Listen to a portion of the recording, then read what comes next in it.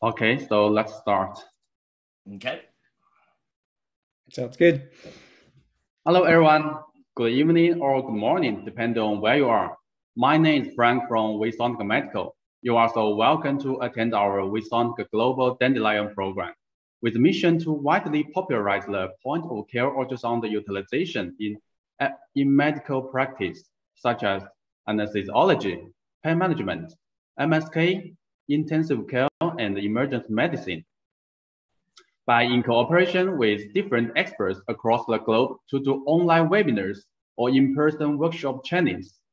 So far, we have completed over 700 webinars nationally and internationally since 2020, attracted over 180,000 doctors attending, received over 3.2 million reviews and comments. This time, we are honored to have invited 8 renowned MSK experts in the United States to participate in our program, MSK Ultrasound Webinar Series. In these 2 months, they will present a comprehensive webinar series about musculoskeletal, including lecture topics on orthobiologics therapies and ultrasound utilization in MSK practice, covering common body parts like shoulder, elbow, hand, wrist, hip, foot, ankle, and knee. Here, I would like to express our most gratitude to these 8 respectable experts. Thank you. So let me show my screen again.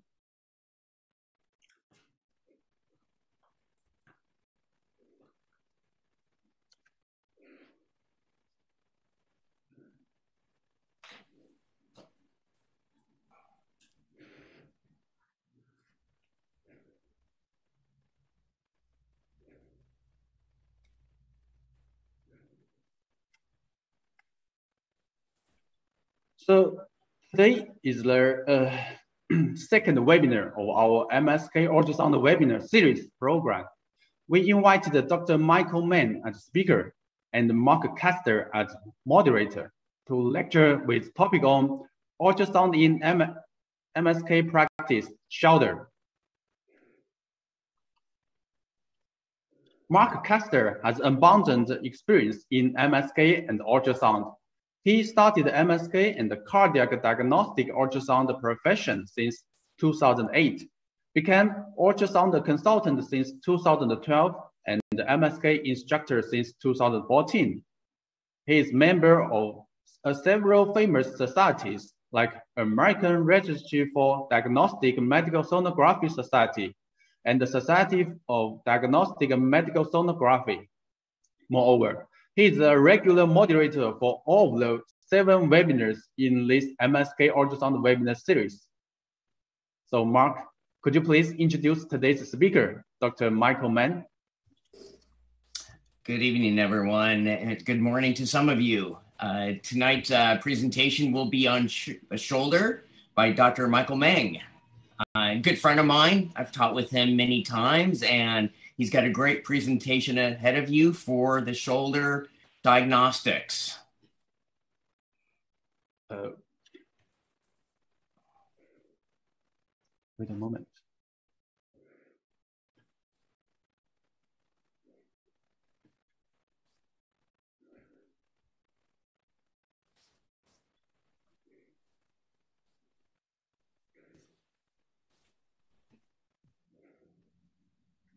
And we want to welcome Dr. Michael Mann to the presentation tonight. And he has a vast repertoire in the MSK field. He works in rheumatology, interventional medicine, orthopedics, and musculoskeletal ultrasounds. He has published multiple publications and presentations. And he also does a lot in the field of regenerative medicine, PRP, bone marrow aspirate. And he's done a lot of case studies on knee osteoarthritis, phantom bladder sensation, ultrasound, evaluation of rotator cuff at the intervals. He's got a doctorate in chiropractic. He's got his BS. He's RMSK, and he's also a registered nurse. So let's put it up for Dr. Michael Mann. Let him start the presentation on the shoulder. Great. All right. Thank you, Mark. Appreciate that. So we're going to get started here. Let me share my screen with everybody. Hopefully everyone can see that. There we go. Perfect. All right. So let's talk tonight. It's an honor to be here, and I thank everyone for joining us tonight, this morning, depending on where you are, of course. I'm Michael Meng. Kind of got an interesting story in ultrasound. So I kind of got my start in ultrasound back in about 2005. So I started working at a rheumatology practice in 2005, and there was this need for ultrasound. They had a bunch of dusty ultrasound machines sitting around the office. The owner was kind of a forefront thinker and thought everyone would pick it up and run with it. And they'd take over and start doing all these ultrasounds like they were doing in Europe at the time. And what we learned real quick was that absolutely nobody at all in the practice took up the ultrasound. So I kind of took it upon myself. At the time, there wasn't these fabulous classes. We didn't have a lot of education. There were a couple books here and there. So it was really a lot more just, learning how to operate the thing, teaching myself. So majority of what I've learned over the years actually has kind of been self-taught. I'd find stuff on MRIs and try to find it on ultrasound, see if I could reproduce it. So it's been a kind of a learning curve for me, but it's been a very exciting one. Been very rewarding. I've had opportunities to, work at pretty prestigious places, do some amazing things. It's taken me a long way. So I'm really grateful for ultrasound and everything that it's done in my life. So let's go ahead and get started. All right.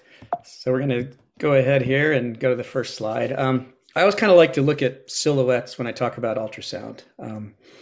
Everyone's looking at, used to looking at x-rays. They're used to looking at these images where you've got points of reference. You've got, hey, I'm looking at someone's neck because I can see their head attached to it. You don't have that with ultrasound. You got to look at it a little bit different.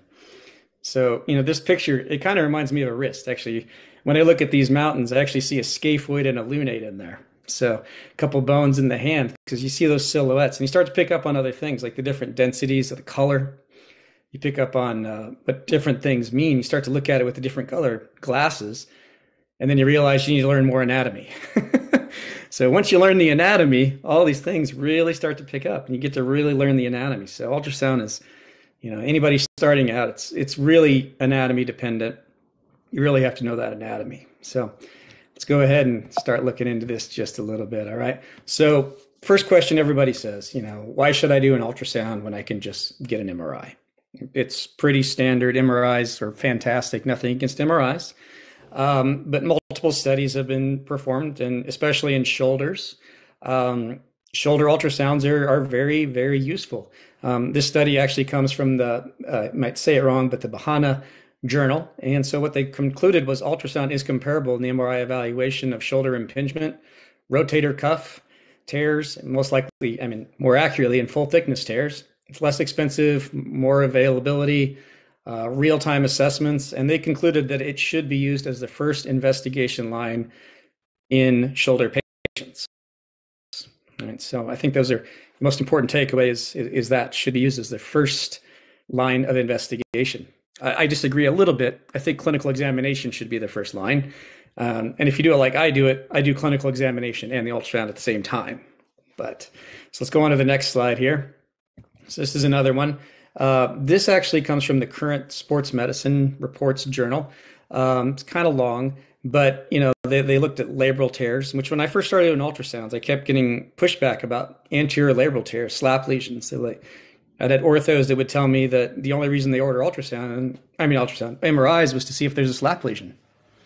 And then they had to get an MRI with arthrogram anyway, because they didn't really see it on the MRI as well as they would have liked. The literature supports that the MR arthrogram is the best way to look at a slap lesion. There's not really much denying that. But in this study, they actually concluded that the combination of physical examination and ultrasound could be superior even to MR arthrogram. So something to consider when you're doing this. It brings me to an important topic too. The ultrasound especially in musculoskeletal and other aspects, if you're the examiner looking at it, you have the best picture of that ultrasound. The person doing the scan is the best picture. They also have the clinical examination. They've got, the interview with the patient. You've got your physical presentation. You've got all of these different aspects of what's going on. You've got a really good idea what's going on with that patient. You're doing that ultrasound. Oops, sorry.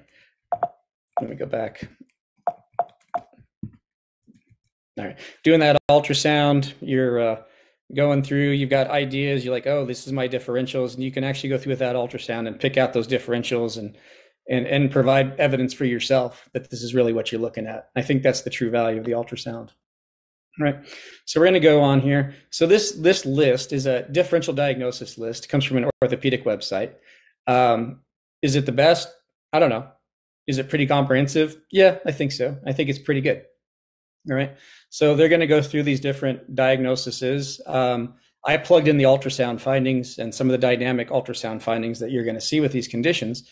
You can add to this list. Of course, it's not complete. But these are some of the differentials that you're looking at in a shoulder. Okay. So, according to most of the literature, about 60% of shoulder problems stem from impingement. All right. So real important to look for impingement. Of course, your physical findings include your range of motion, your positive impingement testing, but there's a lot of value with the ultrasound too. Right. We're going to talk about that, but you can look at muscle thicknesses. You can look at muscle firing patterns. There are impingement views you can look at, and there's even some measurements you can take to make this a more intra and inter reliability type exam where it actually becomes more quantitative. A second one we're going to look at is a little bit about bursal impingement. The most common, most read about, most studied, of course, are rotator cuff tears. And like we talked about, ultrasound is very accurate for seeing those. Ones that not talked about as much, suprascapular neuropathy. All right. So, you're looking for muscle atrophy. Well, ultrasound is a great way to see that. You can see differential patterns in the muscles. You can look at the myofibril distances. You can measure the distance between the myofibrous bands. You're going to see anatomic variants, that are quite present, especially in people's scalenes muscles. They might have a nerve taking an unusual course, predisposing them to suprascapular neuropathy. There might be a lesion in the posterior triangle of the neck, and you're also looking for some trapezial dysfunction. All these things are readily available to see on the ultrasound. Of course, after that, we're going to talk about instability and some dislocation type things. We're going to go to multidirectional instability, unidirectional. So a lot of what you're looking at there, of course, is your apprehension test, your relocation test. So on the ultrasound, you're looking for Bankart lesions. There's also measurements that we're going to look at for dislocations. Dynamically, you'll see some findings, but they're kind of soft findings. Labral tears, so you're looking at your Mayo, your Shear, your O'Brien, but on ultrasound, one of the pathognomonics we learned is actually instability of the anterior glenohumeral ligament is almost pathognomonic for a SLAP lesion. Well, that's readily available in the rotator cuff interval. We can also look at the biceps insertion onto the labrum, the anchoring mechanism, and we can even contract the biceps to see if there's a dynamic separation. We can look for cysts, look for paralabral cysts in the sphenoglenoid notch. We can also look for them in the anterior. Biceps tendinopathy, the next here, is readily available. We have to look at proximal and distal, of course. Popeye signs are not always present, especially not with, when you don't have the full thickness. So those are important to look at. Acromioclavicular joint things going on here.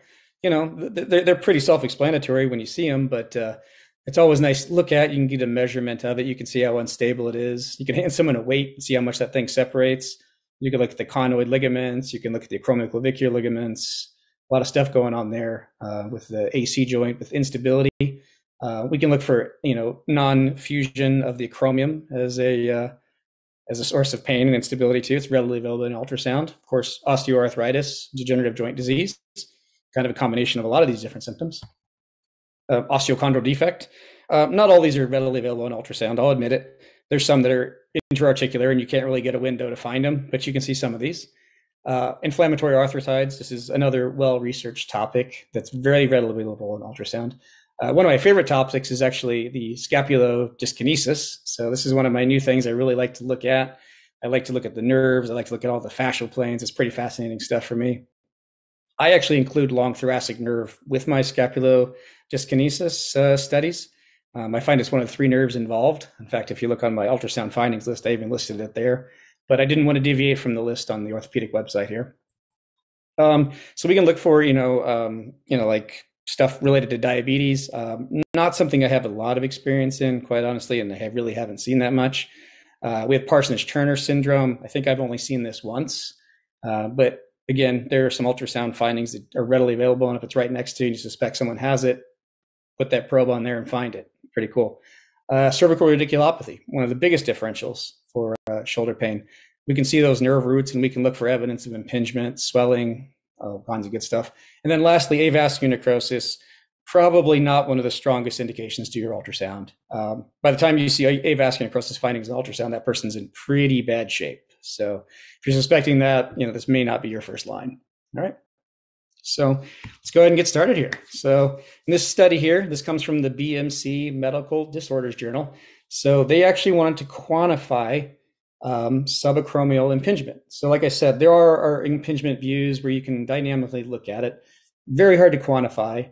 The inter-rater reliability and even intra-relator reliability, pretty low on those studies. So this was a case-controlled study, and they actually looked at for impingement where they measured the acromial humeral distance and they measured the thickness of the supraspinatus tendon. So using these numbers, they actually could correlate together the size of the canal and the size of the train running through the canal and what happens related to this, and with a very strong correlation between that and impingement syndrome, diagnosed impingement syndrome. Okay, so what does that look like? So in this slide here, we're actually measuring the distance between the acromion and the humerus. Now, in their study, they actually measured what we have here is the red line. So they measured from the tip of the acromion to the humeral head. I measure it 2 ways, which is why on this screen you can actually see there's a measurement going from the tip of the acromion, and I use the apex of the greater tuberosity as my point. The reason I do this is because I can make this reliable measurement. Depending on where you measure, you might come up with different distances. You might come up with different thicknesses.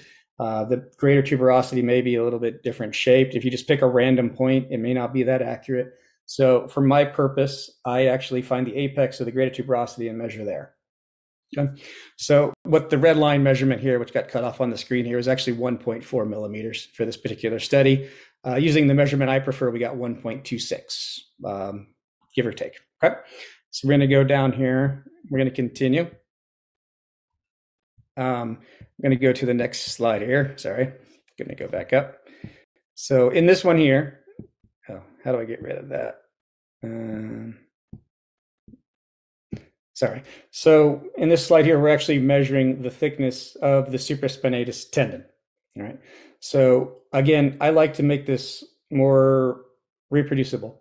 So if you see here, this is actually the long head of the biceps tendon, this oval shaped density. So what I'm measuring here is actually the free edge of the supraspinatus. So I'm going to where the free edge basically ends. So if you look at the curvature of the supraspinatus tendon here, and then we have the cord coming underneath here. So we're actually measuring the thickness of the supraspinatus tendon when it comes off of the free edge. Okay. So in this situation here, that measured 1.24 millimeters. If we do our little calculation, we actually get our ratio, and our ratio here is 89%. All right. So for subacromial impingement, they actually generally use a ratio of about 93%. So this particular patient here, which happens to be my son, does not appear to have any impingement syndrome going on in this situation. All right. So let's look at that a little bit. So we talked about, how to measure it. So let's look at some of these reliability measures. Okay. So in another study here, and this was done in the Knee Surgical Sports Journal. And so they actually did the same thing. They measured it, and they looked at the different measurements, and their determination actually that the thickness of the supraspinatus tendon had more to do with it than the size of the gap, the tunnel that's going through. So they looked at a unilateral presentation. So impingement syndrome on one side, not on the other. They took differences between the two, and what they found was a difference greater than 1.1 millimeters of thickness in the tunnel, so the acromial greater tuberosity distance, and 2.1 millimeters in the supraspinatus tendon thickness. corresponded with symptoms and diagnosed subacromial impingement syndrome. Okay, so let's look at the reliability of this. So in another study here, and this was in the Journal of Science of Medical Sports. So they looked through here, and this was an interreliability testing score. And what they determined using these measurements actually had very high predictors of subacromial impingement syndrome. So I love the dynamic stuff. It's great. I use it all the time. But reliability, interreliability, and external reliability is not proven. Using these measurements, we actually look like we may have something that I could scan and Mark could scan later, and we could have something to actually compare and measure. So I do think it's a value.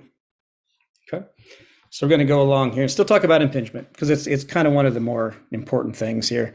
And this is another journal, and basically this is the same study, but if you read between the lines here, they're actually looking at the contraction thickness of the infraspinatus. Okay, so this was actually, this was done using very, very well-controlled studies on 39 patients.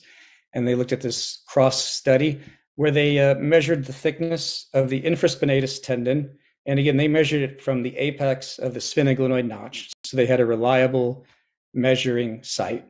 And they measured the thickness of contraction, the thickness of relaxation. Now, they further strengthened the value of the study by they were using a dynamometer, and they were actually having the static hold when they were measuring the tendon resistance. They actually had at 20 millimeters of mercury. So they had a standard contraction in here. And they concluded a 96% inter-rater reliability to 98%, and inter-related reliability 87 to 92%. So this is actually looking at the difference in the thickness of the infraspinatus during the contraction and relaxation phase corresponding to subacromial impingement syndrome. On the next slide, this is kind of what that looked like. So in the red here, this is the asymptomatic shoulder. The blue is the symptomatic shoulder. So you can see at rest, the symptomatic shoulder thickness was lower and nearly equal at contraction. The asymptomatic shoulder was thicker at relaxation and equal at contraction. So they were proving, basically what they were doing here is proving dysfunction of the muscle with contraction due to this impingement syndrome. Okay. So this is actually looking at the infraspinatus. Pretty good. All right, so let's go on. So this is what that looked like. So in the image here, so they're looking at, this is the flexed, this is relaxed. So of course, this is our glenohumeral joint. So of course, we go down through the different layers. We're looking at the posterior aspect of the shoulder here. And we're actually measuring the thickness of the infraspinatus tendon at a fixed point, relaxed and contracted. And that's where this measurement came from. That's what it looks like. Okay, so we're going to go on. Now this is a pretty fun story here. So like we said, I do work in rheumatology. This is a dynamic, and I didn't put videos in here because every time I do presentation with videos, it gets choppy on the web and you can't see anything. So this would be stuff better done, of course, in a live setting where you can see the video, but we're doing the best we can. So in this picture here, we're actually performing an impingement test. Okay. So of course we have our os down here. This is our greater tuberosity is the bone density, and this is the supraspinatus tendon coming into insertion. Okay. So internal, external rotation, of course, at the apex of the supraspinatus tendon, we have our long head of the biceps. This is our bicipital groove. Okay. So when we increase the pressure in the joint, fluid came out of the joint, demonstrating bursal impingement. Now, I'm going to tell you, you're very rarely going to see this much fluid. Okay. This is a polymyalgia rheumatica patient. I chose it because it's very, very easy to see the fluid coming from the joint. But that's in clinical practice, you're not going to see that much. Okay. This is a more traditionally taught subacromial impingement view. So we're at the distal acromion, humeral head. We could take our measurements here, but this is basically done with the impingement test. So the orthopedic impingement test with the arm rotated appropriately, abducted, palm up, elevated 90 degrees. And in this situation, we could actually see fluid coming from under the acromion, kind of like a clown's balloon. It's getting squeezed by the acromion and the supraspinatus tendon and getting pushed down the subacromial subdeltoid bursa. So we can see that fluid coming out here. Okay. So that's bursal impingement. This is a dynamic view. Okay. So this is with the arm has already been abducted. All right. This is my favorite view to look at subacromial subdeltoid impingement, okay, or subacromial subdeltoid bursa impingement and supraspinatus impingement. So on the right side of the screen here, this is our AC joint, okay? So we can see the acromion, we can see the clavicle. Sorry, I can't spell, but it was on the ultrasound image.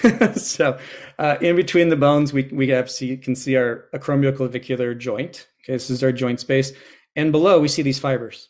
These fibers are supraspinatus fibers. We're actually looking through the AC joint to the supraspinatus. Okay. If we were to move the arm, if we were to abduct the arm, we'd see these supraspinatus fibers moving. Now, to do this appropriate scan, we're going to rotate the probe 90 degrees. So we're actually looking, our entire picture on the left here is looking between the acromion and the clavicular. You see neither bone on either side. You can see the homologue of the acromioclavicular joint here. So this is actually the homologue, and we can see the supraspinatus and a little bit of the infraspinatus tendon fibers coming under the AC joint and across. We don't see any fluid in this situation, but I find this much more sensitive. So if we abduct the arm, we'll actually see fluid being pinched on both sides of the homologue, and we'll actually see fasciculations. We'll see the bunching of the fibers under the AC joint when there's impingement. Okay. I like this view better than at the tip, because at the tip we just don't see as much. So we get this window between the two bony structures. We look right through the homologue, and we can actually see what the fiber's doing dynamically. Okay.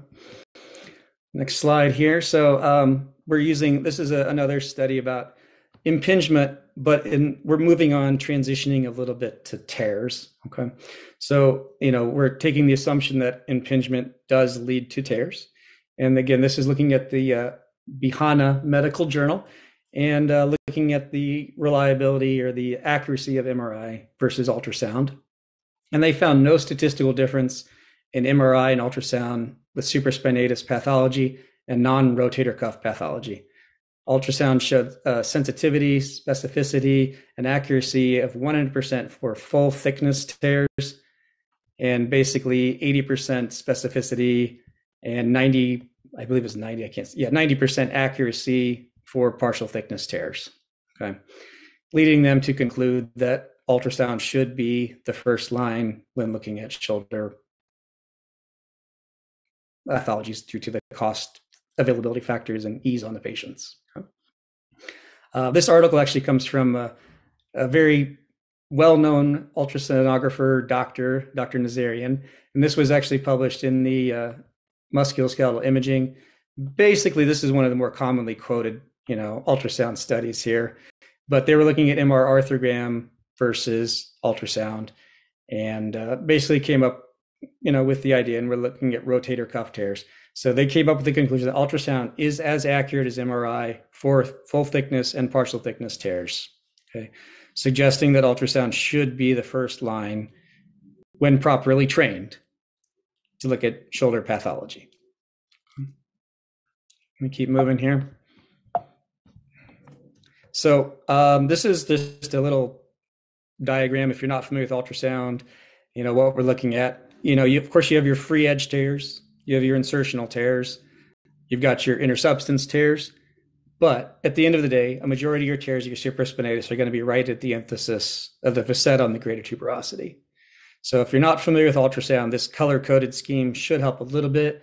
We're looking down through the deltoid, subacromial subdeltoid bursa, supraspinatus, and humeral head.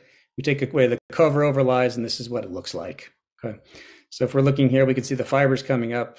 We lose them here because, we're getting to articular cartilage and Sharpie's fibers. So if we're looking for pathology and you're not completely familiar with ultrasound, you do this modified Krass position. You put the person in the position. This is the primary target you're looking at right here, and that's where most of your rotator cuff pathology is going to occur. Okay. So let's have a little fun and look at some pictures. Okay. So this is a supraspinatus tendon. And, we can see a bursal surface tear going on here. All right. So this is a partial thickness bursal surface tear. We can see fibers coming in. I know the image looks like it's flipped from the last two. I apologize for that. But we see the fibers coming in from the supraspinatus coming into attachment. We can see a little bit of the facet. So the cartilage kind of thickens out. We see a little bit of the facet. There might be a little anisotropy going on here. It looks a little thicker to me. But we can actually clearly see on the bursal surface, we see a partial thickness tear right at the enthesis. Okay. Moving on, this is another bursal surface tear. So this was actually done dynamically. I remember this patient, everything looked normal. We had the patient in the modified CRAS. We were actually looking for impingement, which we found. So fluid came out of the bursa when we did the impingement view, but lo and behold, right below the bursa, we see this bursal surface tear going on as well. Okay. The moral of the story is we didn't see it statically, but when the patient contracted their arm, it became apparent. Okay. So moral of the story, when you're doing ultrasound, you have the ability to stress the joint. You have the ability to fire the tendon. You have the ability to do that. You see a lot more pathology when that's performed.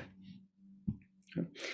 This is a full thickness tear. And again, I apologize for my spelling, but this is the supraspinatus tendon coming into attachment. And if you look, we analyzed the bursal surface. So this white line represents our bursal surface. It's coming up, hugging the contour of the bone, and then it flattens out dramatically. There's a structural weakness in this tendon. We can see tearing here, fibers here, and we can see this really jagged appearance at the insertion site, which is your first clue there's something going on. But this bursal contour defect in the supraspinatus tendon represents a structural weakness in a full thickness tear. The next slide, we can see a more acute full thickness tear. Again, we see the bursal contour defect, but now we see fluid occupying the space. Chronic tears, you're not going to get as much fluid. Again, the ratty irregular surface of the supraspinatus insertion onto the facet. Okay. This is a more complicated full thickness tear. All right. So looking at it, we can actually see this is a trauma patient, but we see a bursal surface tear. We see probably a cortical surface tear, another cortical surface tear, and then we see this interface sign, this cartilage interface sign, representing that some of the fluid from the bursa actually got through the tendon and is sitting on top of our articular cartilage. It can only happen if there's a structural weakness in the tendon. Okay. One other side note is you can actually see in this patient, there's actually a muscular tear as well. So there's actually a muscular fascial tear between the two heads of the deltoid. So this is a very complex tear of the supraspinatus. All right. So we're moving on. So that's kind of the stuff everybody gets into, but I think this is where it gets a lot more interesting now. All right. So we're going to talk a little bit about suprascapular neuropathy. All right. So suprascapular neuropathy compression most commonly occurs at the sphenoglenoid or the suprascapular notch. Okay. It's usually clinically diagnosed by weakness and atrophy of the infraspinatus and supraspinatus muscles. Okay. So when we're looking at it, what do we have here? We actually have a mass or a cyst occupying our sphenoglenoid notch on the left here. On the right side, we have a normal looking sphenoglenoid notch. We can see the notch down here. We can actually see the little artery in there, suprascapular artery. We can see our suprascapular nerve here. On the left side, we've got this mass. It's compressing our artery and nerve out of the way. This person has suprascapular neuropathy. All right. So it's a cyst in the sphenoglenoid notch. Now, I remember this particular patient. It turned out this was a ganglion cyst, which was aspirated. And this patient actually pretty much returned to normal after the aspiration. This patient had seen at least 5 other doctors before they came to us. And it was pretty obvious when we put this probe on there what was going on. So moving along. So you have to remember the suprascapular nerve. Suprascapular nerve is the first branch when the C5 and C6 nerve root meet. Okay. So if someone has C5 or C6 nerve root problems, it's very likely that their suprascapular nerve is going to be affected as well. Okay. What we're looking at here on the ultrasound, we're actually looking at, this is the transverse process of C5. We can see the anterior tubercle. We can see the posterior tubercle in the body. We actually see the C5 nerve root emerging between the two tubercles. We can see our anterior scalene, middle scalene, posterior scalene. Here's our C4 nerve above. If we follow this out, we're going to see C5. On this side, we see C5 and C6. So C6 is going to chase C5. They're going to merge, and it's going to be the first branch off of C5 and C6 combined. So if anybody has a problem with their scalene muscles, as these nerves go through the scalene and atypical scalene, it can compress that suprascapular nerve. So this is something important to look at as well. if we saw that last patient, the clinical diagnosis of suprascapular neuropathy, maybe they don't have a cyst. We have to look a little higher. All right, so following those down, in this picture here, we have our anterior scalene and middle scalene. Our C5 and C6 are now merging, and we can see coming off the side budding. This is actually our suprascapular nerve. Okay. So it's already gone through the slips of the scalene, and now we have our suprascapular nerve. Marching that down a little bit further with the transverse cervical artery. This is the first rib pleura. Of course, we've got our larger arteries beneath, and we can actually see our suprascapular nerve here. This is a site that impingement may occur as well, especially in someone who had a trauma. Someone was at a whiplash injury and they had damage to the scalene muscles. A lot of times they'll have atrophy and fatty damage to the anterior and middle scalene. Right here we have our middle scalene. So this is fat atrophy. There's a cyst occupying the space. It can put pressure on our suprascapular nerve. Going a little further, another common compression site is at the omohyoid. So this is actually where the suprascapular nerve is passing underneath the omohyoid muscle. Another important area. What you're looking for, again, is a ballooning pattern. So as you're scanning, you're tracing the nerve. It's going to get bigger and then get smaller again, representing a possible nerve lesion. So we're going to move on to dislocations. All right. So I haven't seen a great number of dislocations. I don't work in like trauma necessarily, really haven't. But this is actually a simplified version. And if you read over here, the reference, this is actually ultrasound dislocation by novice sonographers. So when these novice sonographers actually performed this study, 64 of 64 dislocations identified with no false positives. Right. So I see that as a valuable lesson. And it's quite simple. Basically, they're just drawing two lines. So here's our humeral head, and here's our glenoid. They're drawing a line basically from the top of the glenoid and the top of the humeral head and measuring the distance. So in this situation, I don't see the measurement here, but this is like a +2, and this would be a -1. Anything away from the deviation of 1.2, you're actually looking at a dislocation. So this is a very reliable, especially for the novice approach. This is what a big dislocation looks like. So here's our humeral head and here's our glenoid. If this came into the office, it's pretty obvious what's going on right there.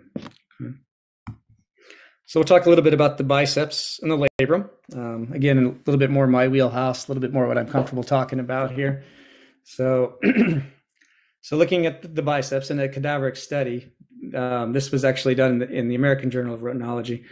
And so they looked at 20 patients and they were differentiating the sensitivity of ultrasound for predicting labral pathology. And so sensitivity, 63%, specificity, 98%, with a predictive value of 94 and a predicted accuracy value of 86%. So that's actually pretty good. That's actually pretty good in this cadaveric study.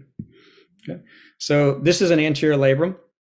All right, so we're in the anterior window here. We can actually see the labral density here. We can see the articular cartilage of the humeral head.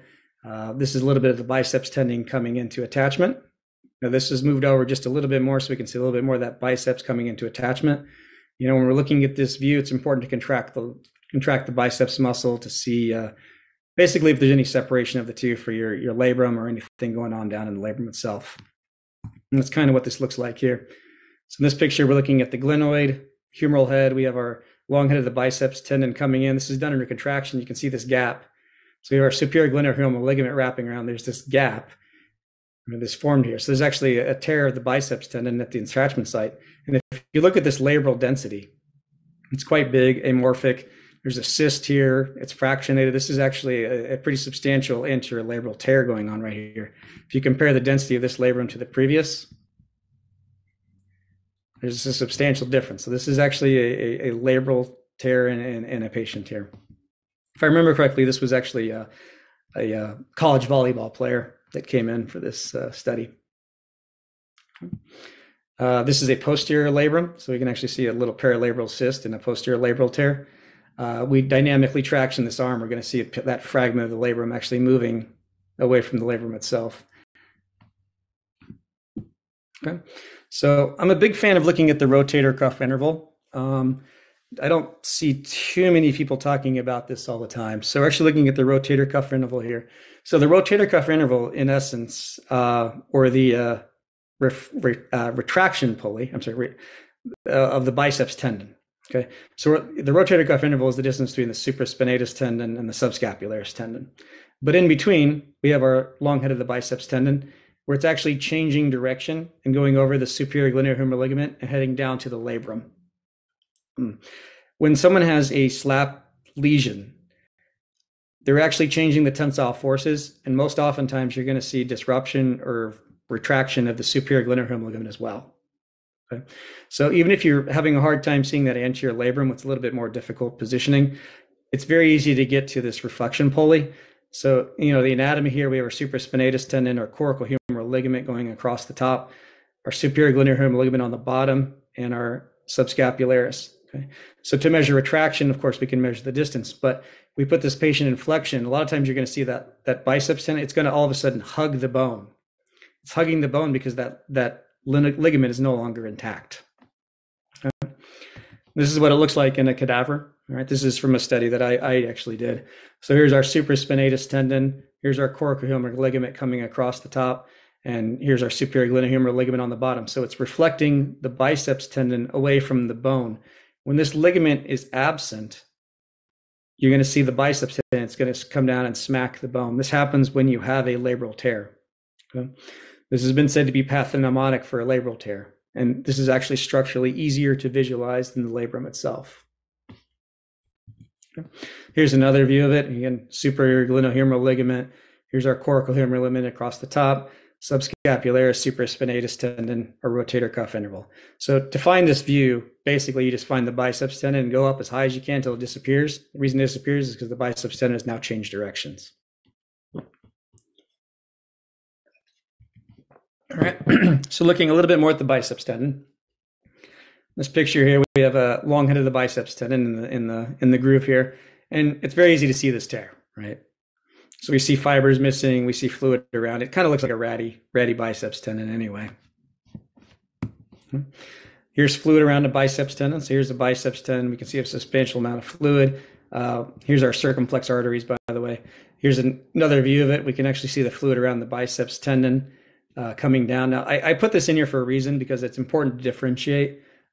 Part of the glenohumeral joint capsule is confluent with the biceps tendon.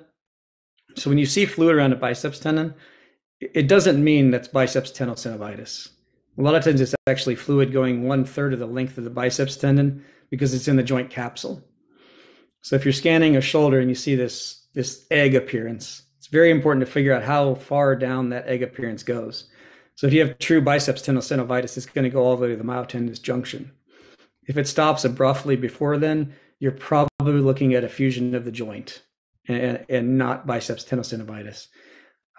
In my experience, this is probably the most commonly mistaken diagnosis that I see people make. Everyone's got biceps tendonitis when really almost everybody has fluid from their shoulder. Okay. Here's another biceps tendon. This is more of a tendinosis. There's some focal tears going on in here, but we've got some tendinosis going on. There's actually a little bit of disruption, and this is actually looking at the transverse ligaments. This is a little transverse ligament disruption. So we know this is traumatic. This is actually calcification. So this is calcific tendinosis of the biceps tendon. Don't see that too often. We can grade this, of course. If we could see through it, it's grade 1. If it's a hard line, we grade 2. If it's completely echo-absorbent, meaning we don't see anything underneath, it's grade 3. So this is actually a grade 3 calcific tendinosis of the long head of the biceps tendon. Okay. So look in here, and we're going to move into a little bit of degenerative joint disease, okay? So this comes from the Journal of Orthopedic Surgical. I forgot what RES stands for, I apologize. But in the study, they were looking at 50 patients, and they were looking at the accuracy, reproducibility, and reliability of measuring articular cartilage with ultrasound versus contrast enhanced micro CT. All right. So there's a lot of numbers here. I welcome you to read them all. But at the end of the day, it was found to be a perfect agreement in reproducibility, basically between the ultrasound and the micro assisted CT. Okay. So looking at the articular cartilage, if we go to our bird's beak, here's our bird's beak coming in, we can see this hard line. Here's our biceps cartilage. Anterior average is 2.9 millimeters. Looking at the posterior, here's our labrum, glenoid, here's our humeral head. We can measure it in the posterior. Our posterior average, give or take, is 2.7. Okay. So if we want to make a reliable diagnosis, a reproducible, measurable diagnosis of osteoarthritis of a shoulder, looking at cartilage thickness is a potential way of doing that. Okay. Of course, in osteoarthritis, you're going to see cortical irregularities, changes of the bone. Hard to grade that stuff, quite honestly. So if we look at actual cartilage thickness, is a much more gradable event, in my opinion. All right. So moving on to AC joint. So here's an AC joint. What are we looking at here? Of course, we have our clavicle, we have our acromion. We can see these cortical irregularities, probably a little fluid going on in here. So this is a little fusion of the joint. We can see our ligament going across the top. This is probably a very mild, degenerative joint disease of the AC joint. Very common to see. This is a little bit more advanced, okay? So we have our step-off sign. So we know this acromioclavicular ligament's not doing so good. We can see a little bit more, forgive my Yiddish here, but schmutz in the joint here. We've got a little bit of fluid, a little bit of schmutz going on. So there's probably some little fragments of cartilage in the AC joint going on here. I always like to look at the conoid ligament as well. I don't think I put a slide in here. Forgive me for that. But this is a step-off sign. It's important to grade this dynamically. I like to hand the person a 10-pound weight, measure the separation, have them adduct the arm, reach across their body, and I give their elbow just a little tug on the end, see if I can get that joint to separate a little bit more, to close down, or I can get it to drop. Often when we go, just a little bit past the point of pain, we'll actually see that acromion come down and kind of touch that supraspinatus tendon. This is where we're measuring that step off. So if we were to adduct that arm, it's a different patient, of course, oftentimes we're going to see that joint either close, or we're going to see a depression of the acromion, leading to a very likely impingement syndrome. Okay. If you look at this patient real quick, you may notice there's a little bit of irregularity at the end of the acromion, right? She's going to bring me to the next slide here. So this is a non-unified acromion. So this is someone that is non-unified in their acromion. So they've got this non-unified acromion. Basically, it mimics a impingement syndrome. Very easy to see, but treatment is going to be very, very different. All right. So in this study here, we're going to move on to inflammatory arthropathies, okay? So this basically was done to look at the intra and inter-observer reliability of ultrasound for RA in a shoulder versus MRI, okay? So these were experienced, rheumatologists performing this, right? And what they found was a 79% agreement between ultrasound and MRI in regards to humeral head erosions, 64% for posterior recess synovitis, 31% for axillary recess synovitis, 64% in regard to bursitis, and 50% in regard to biceps tenosynovitis. I question these numbers. I think they were probably calling a lot of things biceps tenosynovitis that were probably a fluid, because this is the easiest thing in the world to see. I don't understand how you get such a low number. Bursitis also, I think they were just mistaken with that one. But 84% for complete rotator cuff tear, which other studies we've seen 100. So it makes you question a little bit of what's going on here. But at the end of the day, it looked like ultrasound was a very reliable measure, and we could actually track the progression of rheumatoid arthritis. Okay. So what does that look like? We're looking at a posterior recess here. Okay. And so I work in rheumatology. I can kind of give you a little scoring here. Okay. So we have distension of the joint capsule beyond 2 cortical margins. So that's going to be, we're going to grade that a grade 3 effusion of the joint. 50% of our joint, we can see this, I love schmutz, it's my word. We can see the schmutz in the joint capsule. That's actually synovial thickening. So 50% or greater gives us a +2 synovial hypertrophy of the joint. And what do we have here? We have an erosion. It's not a massive erosion changing the shape of the bone, So this is a +1 erosion, but down here in the posterior parts of the glenoid, we actually see a little bit more misshape of the bone, wider erosion. If we measure this, it's probably about 2 millimeters wide. So this is actually probably a grade 2 erosion of our glenoid. So this is a person with active synovitis in that glenohumeral joint. Okay. According to the American College of Rheumatology, this thickness of the synovium will increase on both external and internal rotation. This is an important differentiation between polymyalgia rheumatica and rheumatoid arthritis. Okay. Moving on here. This was a patient I saw, and you can see this massive bursal distension right here, okay? This patient actually had a Milwaukee shoulder. All right. This person had been diagnosed as having a rotator cuff tear by a couple different doctors. They'd been to 5 different doctors. We put it on here. Doppler lit up like a Christmas tree. We drained it, sent it to lab. Alizarian blue stain came back positive for Milwaukee shoulder, which, if you don't know, is a pretty horrible condition where you're probably going to have natural fusion of the shoulder. So it took me roughly 10 seconds to put that probe on there and figure out something was wrong. All right. So again, we're looking at polymyalgia rheumatica in this situation. So this is from the journal Rheumatology. So ultrasound and MRI were equally effective in confirming bilateral subacromial and subdeltoid bursitis and polymyalgia rheumatica. All right. So if you're in rheumatology, this is a very, very easy way to confirm what you're looking at. So here we go. Here we're looking at polymyalgia rheumatica a little bit here. So we see bursitis, fluid along the long head of the biceps, posterior recess bursitis, and we see a little bit of the subaxillary bursitis. There's a little flow chart I kind of throw in here for anybody who's doing rheumatology. This isn't for everybody, obviously, but it's a flow chart, basically looking at getting to diagnoses. So the thing I really like about it here is you look down at the bottom, we have different conditions: rheumatoid arthritis, spondyloarthropathy, polymyalgia rheumatica, gout, and chondrocalcinosis. This actually tells you which joints to look at in these conditions and what you're likely to see. So it makes it pretty easy. So if you want to take this flow chart, cool. It's not mine anyway. So like spondyloarthropathy, we can look at all these different joints and look for these different conditions, such as nail bed thickening, nail bed obliteration, enthesitis irregularities, enthesopathy, erosions, oedema of bone, polyrheumalgic rheumatica. We have a quick differential here. I don't want to harp on this too much because I know a lot of people probably aren't rheumatologists. I can say, though, I just gave a talk about rheumatology and ultrasound last week.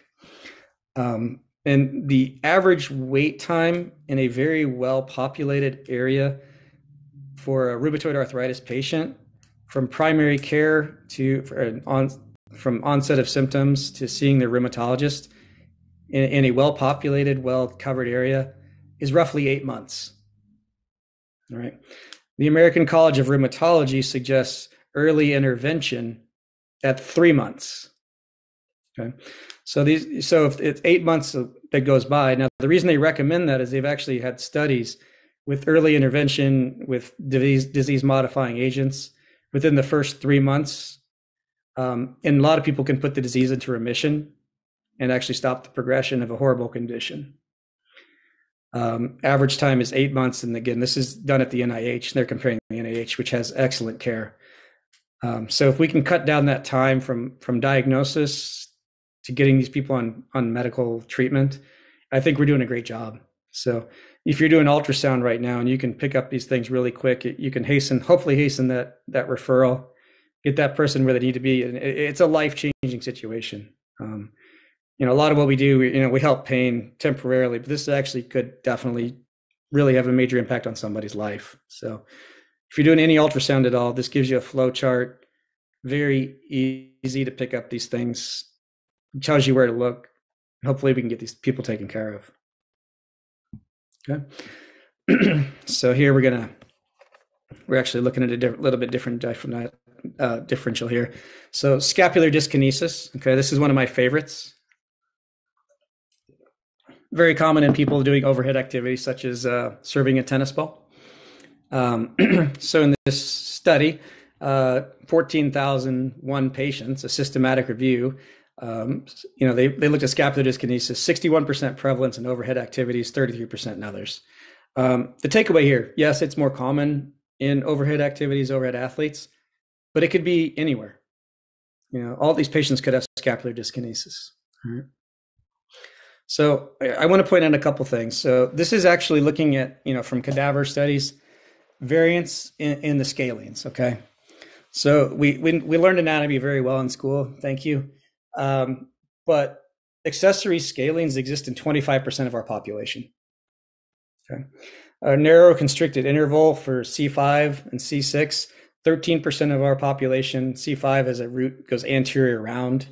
C6 accessory scalene is also something we see often. We may have a seemingly normal patient and they've got a scalene muscle. Their C5 nerve root wraps around it. Remember, the dorsal scapular nerve comes right off of the root. So before it even penetrates the scalene. So you're actually tractioning that nerve just anatomically. They have any hypertrophy of that scalene, you're compressing that suprascapular nerve. I think this is a lot more common. Again, this is just me, but I think this is a lot more common. I think this is like we see a lot of impingement syndromes. Our scapula is not aligned properly. It narrows the gap. We get tendinopathy, our tendons increase, and we start to get impingement. And over time, we have tears. I look at dyskinesis as maybe a way of preventing a lot of these things if we can catch it early. Okay, so when you're doing this, it's really important to look at these scalenes and really understand the anatomy. Okay. These are common things that happen. So these are for the dorsal scapular nerve. So, most commonly it goes to the C4, C5 middle scalene slip. It can go over the C4 slip. It can go under or over the C5 middle scalene slip. It can share a common trunk with a long thoracic nerve, again, creating tension on the nerve. It can, even in some people, actually will wrap around the anterior scalene muscle before it descends through the middle scapula or the middle scalene muscle. Someone gets a stellate ganglion block, they may have knocked out their dorsal scapular nerve, just something to consider. These are, common variations in the scalene muscles. So this is the anterior scalene, 20% attached C3 to C6, but 30% C3 to C7, 20% C4 to C6, and 50% only attach on C3. Okay. We're taught in normal anatomy, it's C3 through C6, but there's a lot of population out there that's not their normal anatomy. It changes those nerve roots exiting. You're looking at C5, C6, control the shoulder, dorsal scapular nerve, long thoracic nerve. All these things can be affected by this change in anatomy. Any change in those muscles, thickening or wasting, can have a direct impact on these nerves firing. Okay. So looking at the middle scalene here, so we learned C2 through C7, 40% C2 through C6. That's almost half. Okay. 60% have C7, so that means 40% don't. 50% attach on C2 and 50% attach on C1. So, anytime you're looking at scapular dyskinesis, you got to look at these things. C4, C5, C6, 50%. This is posterior scalene, C5, C6, and 50%. Less variation here. Probably less impactful in the patients, but I wanted to at least point it out. So this is my rough drawing of what I commonly can see in the scalenes, all right? So yes, forgive my artistry here. But we have our anterior scalene and posterior scalene. So we actually have C5 actually wrapping around and actually wrap around the scalene. What happens is the dorsal scapular nerve is the first branch. If this hypertrophies for any reason, you're tractioning that dorsal scapular nerve. You can traction the long thoracic nerve as well with any variance in C5 or C6. So this is a study that was done in clinical neurophysiology where they looked at 41 patients. They measured the thickness of the serratus anterior, the trapezius, the rhomboids, the long thoracic spinal accessory nerves, and they looked for interreliability. They found there actually was interreliability in measurements of these things. A pathologic nerve is generally going to be larger, and in this study, they actually proved that to be the situation in common entrapment sites at the scalenes. Okay. So this is kind of what it looks like. We're looking at C5 and C6. I'm going to skip to C5 because this is more important. So we've just left the nerve root, and we can actually see it looks like it's budding right here off the side. That's our dorsal scapular nerve budding right off the side as it goes through this fascia of the middle scalene. So this is the most common site of entrapment is right. So we follow C5 right out of the IVF. Here's our dorsal scapular nerve leaving from C5. So this is kind of C5, C6. C5 is already left. In this fascial plane, I put this in here to demonstrate. This is middle scaling. This is also middle scaling, posterior scaling. Our dorsal scapular nerve actually travels through this fascial plane right here with our long thoracic nerve, right off C5 and C6. Again, this is variable. It's not going to be this way in everybody. Okay. So here we're looking at the brachial plexus. So we've got C5, C6, C7 nerve roots here, scalenes. Going through the middle scaling, we can see this fascial plane. We see these two nerve density. We have our dorsal scapular nerve and our long thoracic nerve traversing right through here. This picture actually came from a patient I saw yesterday. she was a tennis player, not yesterday, Monday, I believe. She was a tennis player. She was noticeably higher, 2 inches higher in one shoulder than the other. She had a lot of pain along the medial border of the scapula. We just did a simple hydrodissection in this fascial plane. And within just a couple seconds, the shoulders even out and her pain went away. Now we'll see how long it lasts. But just something simple like that. She's been to multiple people. They told her nothing was wrong with her.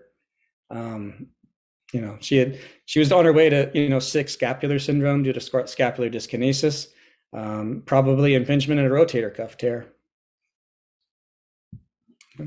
So here we're looking at a couple different things. We're following these nerves down. I always trace these nerves.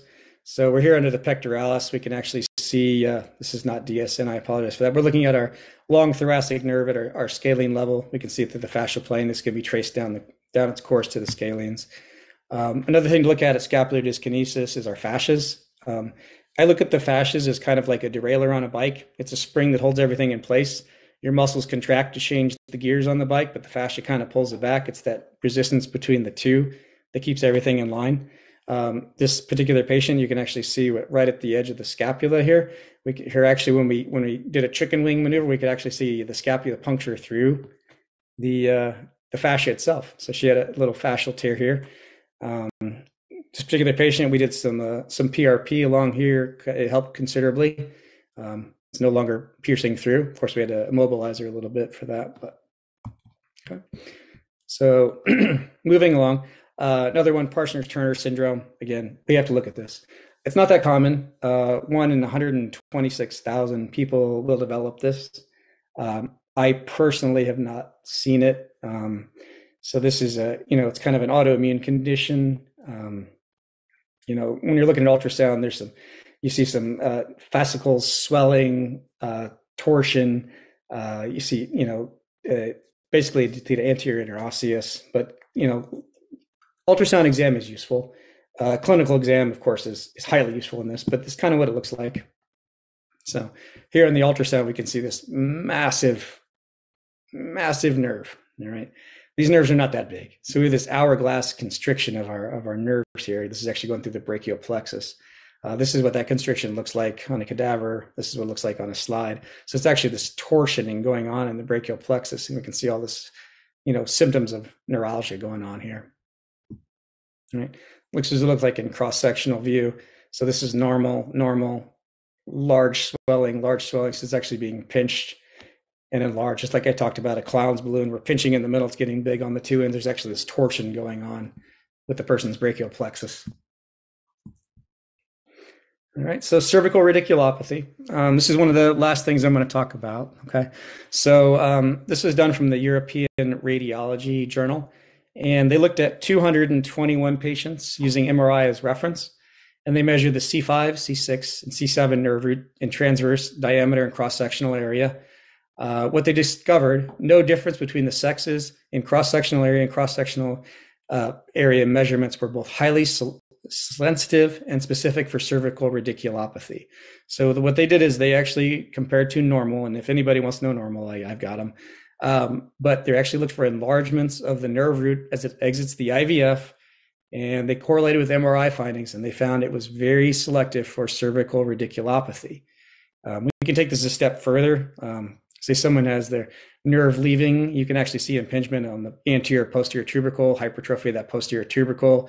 You can see where the scalene muscle is pinching it. Maybe someone's got an anomaly of their scalene muscle, like we talked about before. I think ultrasound of the brachial plexus is wonderful. I question the some of the MRI findings. I'm not sure, some MRIs are a little difficult in the brachial plexus, but with a lot of study, I found ultrasound to be very, very useful for this. So again, this is a, differential for the shoulder, but if you're running a shoulder clinic, you got to look at these things. Right. So this is kind of what it looks like. So we're looking at the scalene's muscle, and we're looking at the fascial planes of the scalene muscles here.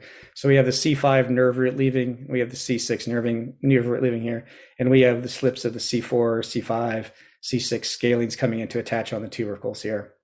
So we can actually see the long axis view of the scalenes. We'd be looking for, like I said, that clown ballooning coming out of the nerve root when it's impinged.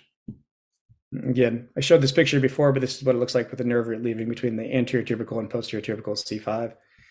The enlarged anterior tubercle or chancellor next tubercle of C6, the nerve coming out, measuring the transverse area, cross-sectional area as it leaves here, highly determinate with cervical radiculopathy. All right.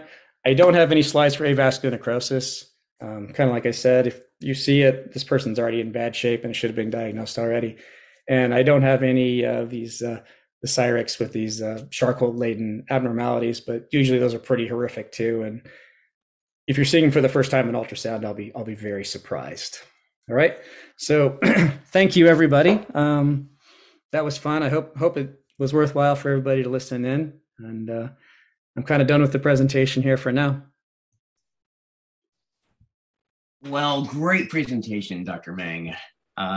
It's amazing when I just sit through lectures with other doctors speaking, I even learn something. So I've learned a few things tonight myself that I will continue using with my scanning of the patient. So we do have quite a few questions here.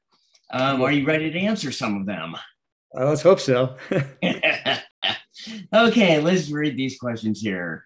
First one is, do you feel ultrasound is gaining ground on MRI and extremity imaging? Well, that's kind of a two-part question in my view. Is it gaining ground? I think part of that is it gaining ground with usage? Is it being utilized more and greater? I would say yes, but slowly. Is image quality gaining ground? Well, it is. I think, part of what I wanted to show here is there are ways to make this reliable between examiners and, even do like retest kind of studies to make this reliable. Because the biggest knock on ultrasound to this point, we can show all these wonderful things and put up slides and be like, oh, here's someone who has this terrible condition. But the reality is it's been poorly reliable, also poorly quantifiable. So, part of what I wanted to do tonight was show, ways of making it more reliable and quantifiable. So I think implementing this can definitely help, make it more of a mainstay in practice.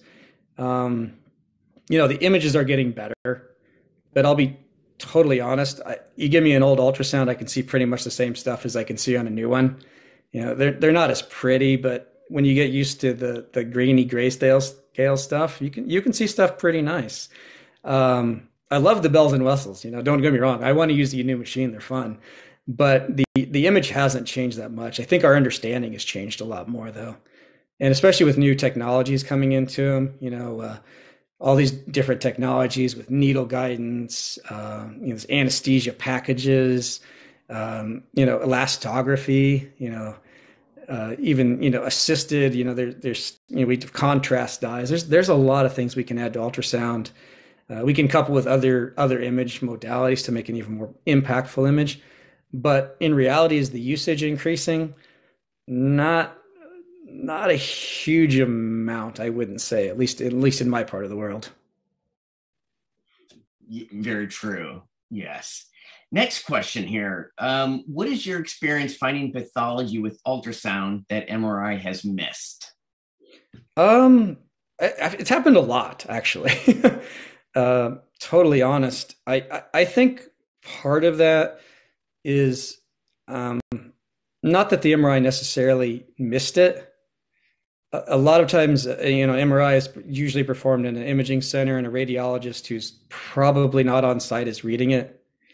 And they've never talked to the patient. They haven't examined the patient. there's been, I don't know, there probably isn't a week that go by that I don't find something that the MRI doesn't. But I have also got MRI images and I went back through and found it.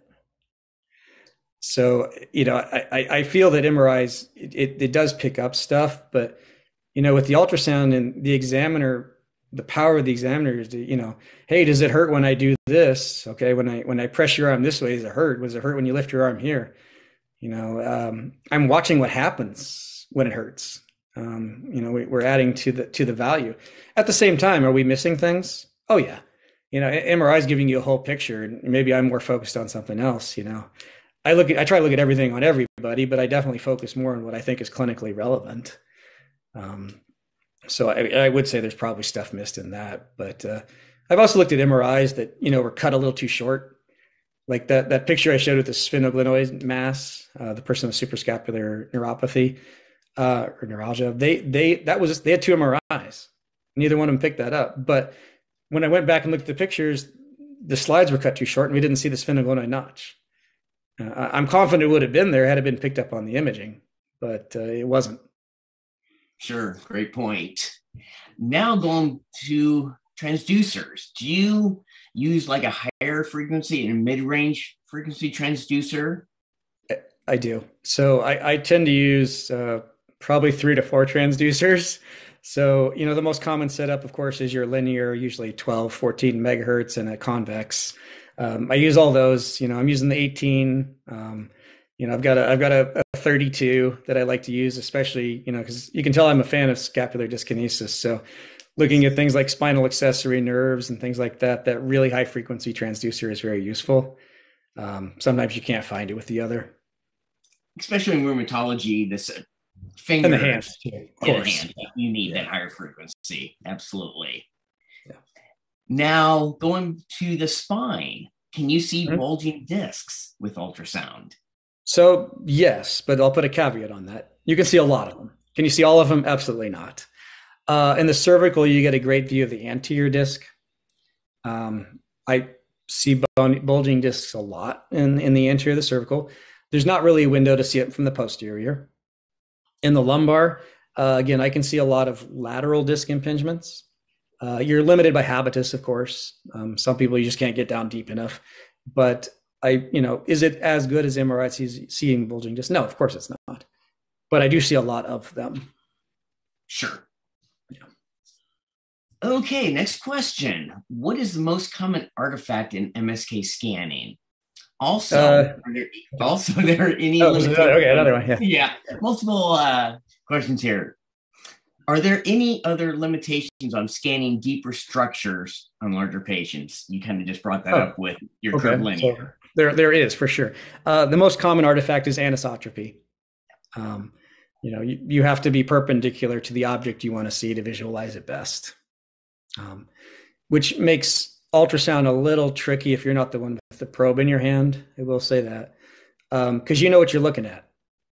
Like if Mark is very experienced and I were looking at the same patient and I was running the transducer, he'd look at it a little bit differently than I would, because I might be looking at one structure, he's looking at something else, but I'm not putting the pressure on appropriately with my hand to visualize what he's looking at. And it's everywhere. Anisotropy is everywhere unless you get completely perpendicular to that object. And the second part of the question, which we talked about, but yes, habitus has a lot to do with the image quality. Hydration also, poorly hydrated people image not as well. So there's a couple things that do affect that, but lean muscle images very well. Adipose really obscures a lot of your picture. And smokers too. Really changes. That's a very good point. Yeah. Smokers don't image well. Yeah. Yeah. Great, thank you. Another question here. Do you use color Doppler to find pathology? If yes, what does color Doppler tell you?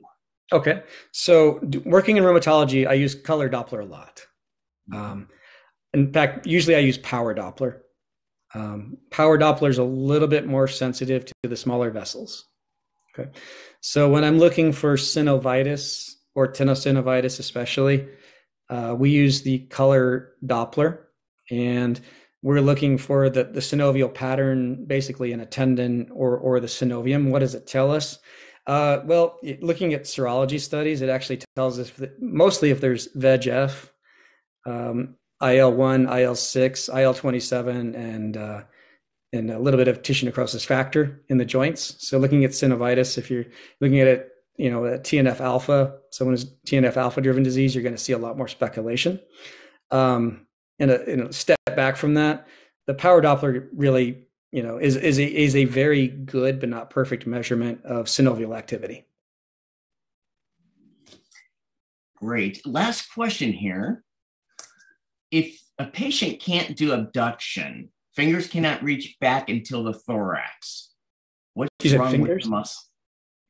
Fingers cannot reach back to the fingers cannot reach back into the thorax. What could be wrong with the muscle? Oh, wow. Well, a lot. So that's not quite sure I understand the question totally. But fingers cannot reach back into the thorax. So we were talking about shoulder. So I'm assuming this is a shoulder question more than anything. So I've got to be, thinking of, adhesive capsulitis. So for one thing, possibly torn muscle to kind of get to that question. Possibly myositis, taking it from a muscular question, which you can see findings of myositis with ultrasound. With not being able to touch the thorax, I got to be thinking more joint related stuff than muscle most of the time. Yeah. Sure. Well, that's it of the questions from the guests here. I greatly appreciate your time, Dr. Meng, on your shoulder presentation. Appreciate it greatly. Yeah. All right. Thank you, everybody. Frank? Okay. Dr. Meng, on behalf of Wisonic Medical, thanks for your excellent presentation. It is very detailed and thoughtful, and there are so many demo pictures inside. We really appreciate it. And we would like to cooperate with you for more webinars or other events in the future. Yeah, sounds good.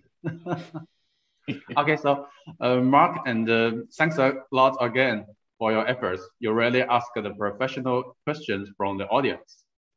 You're very welcome. Appreciate it. Thank you. Everybody in the broadcasting room, thanks for your watching today. I believe you got a lot of inspiration today. I would like to invite you to join our webinar on next Thursday again. Dr. Ryan Martin will present the third webinar with the topic on ultrasound in MSK practice, elbow. Let's stay tuned. So, good night, everyone. Thanks, Michael. Thanks, Mark, again. You're welcome. Thank you. Thank you. Goodbye. Bye-bye.